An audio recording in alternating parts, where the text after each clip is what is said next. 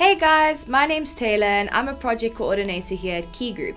And today I'm going to take you through some steps that you can take to assess your learners online.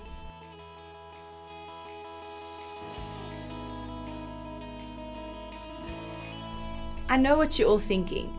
If you're going to convert your training to online, how are you going to assess your learners effectively? Well, assessing your learners online is as easy as the click of a few buttons.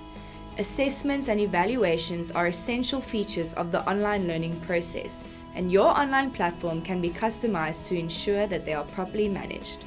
So, without further ado, let's go through some ways that you can assess your learners online. Number 1. Online assessments. An online platform allows learners to complete and submit online assessments. The moderator can easily access the assessment submissions and grade them all, completely online. Much faster than manual marking, right? They even have the option to give feedback on questions, and learners can access this feedback at any time throughout their course journey. Number 2. Workplace assignments. Your online platform can be customized for learners to download their workplace assignment documentation and re-upload it all once all information has been filled in. The course moderator can access all documentation as soon as it's been uploaded, immediately. Number 3. Logbooks and witness testimonies.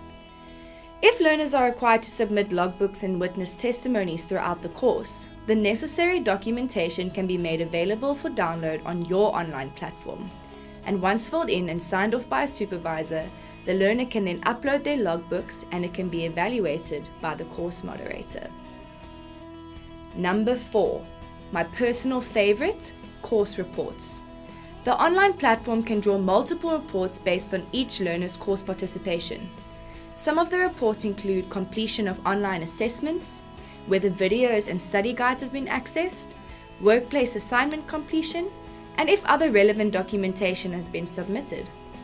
Depending on the functions of your online platform, learners may be able to compile all documentation and assessments online to create their portfolio of evidence. Alternatively, the documents can be printed and the learner can compile their portfolio of evidence manually. You can learn more about creating a portfolio of evidence when learning online in another article.